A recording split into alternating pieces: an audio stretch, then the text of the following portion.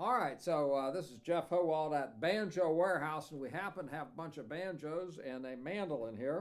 It's a 1924 F4. The main purpose is to show the condition of the mandolin, and I'll play something, but I don't play the mandolin particularly well, and I don't really think my left hand is that strong. So the mandolin probably sounds better than what it's going to sound like when I play it. But anyway, so let's play one little thing, then we're going to immediately go to the instrument itself. So here it goes. I'm just going to...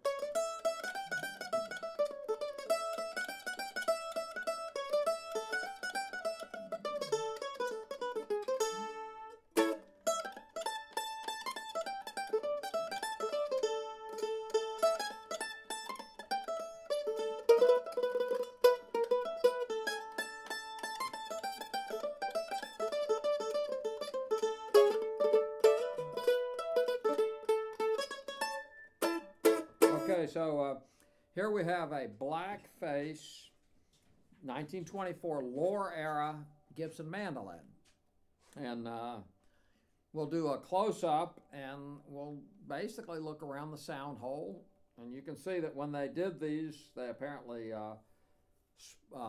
put a coating of black over what was there.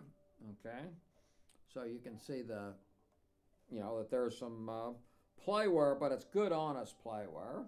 You can see it has the original tailpiece, okay, and it's got the original bridge. And I'm going to turn this so that you can see, just so you can see how okay, so we've got that set up. Once again, I'm not a mandolin setup guy, so I have no clue what you're supposed to do with this. The mandolin action is pretty low, which is cool. And then we go up the headstock, and you'll see what that looks like. And I'm gonna, okay, so there's a few little nicks and stuff, and the obligatory, or whatever you call it, it's very common for there to be a little crack right up here. Okay, so I wanted to reveal that. And then we have the original keys, but we also have these other keys which cost about 500 bucks. Okay, so it means that you'll have the original keys if you want them, but if you want to play, you'll have some really good keys. Okay, and then we look at the side of the mandolin. Okay, and let's look up towards the neck here, and we'll also look right here at the joint. So that's all, and I'm going to turn it over and you can see the other side. Well, maybe not. Oh, here it comes, the other side. Okay. And then we can, mandolin's been played a lot, but it's been well taken care of. And then you can see up the neck. And so this is a Loar era, and what that means is that it has a truss rod. And you can see the truss rod cover right here. And that means that these necks are a little bit narrower than the ones that don't have a truss rod, okay? And they tend to be a little bit brighter. And I think that's pretty much everything. We'll just go around the side one more time, just so we're totally... okay, and then we're going to look at this side, see if there's any little... There we go. So I say it's all pretty honest. If there is playwear, and we'll look down here. Binding looks good.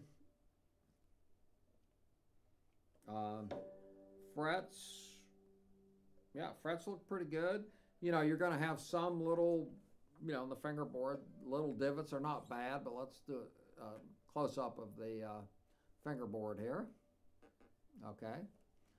And I'm going to go ahead and play a couple things, not that it's going to really have much influence, but mandolin's got real low action. It sounds really good. So here's, I think I know one song. Actually, I know one actually.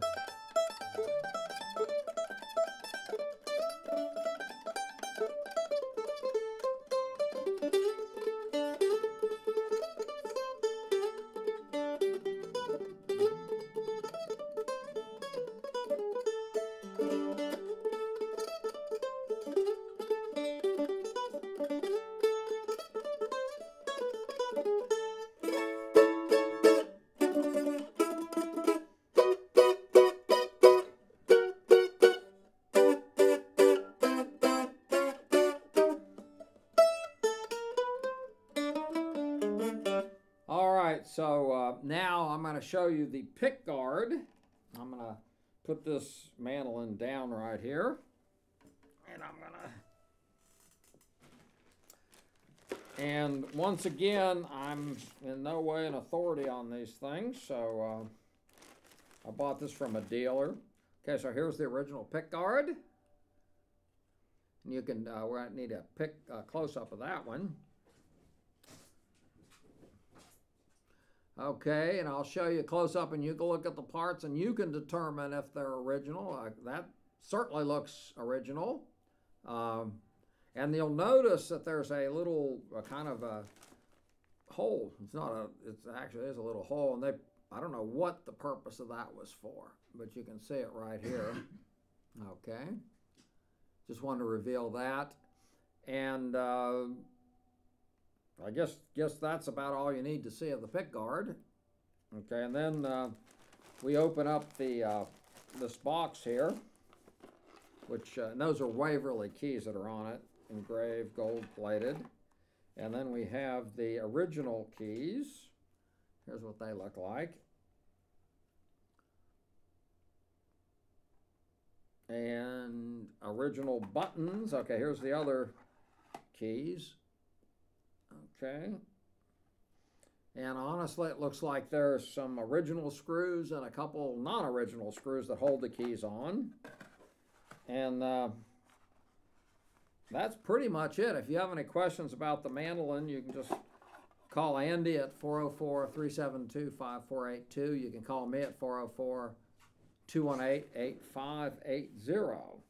And that's basically it. You can also see pictures of it on banjowarehouse.com.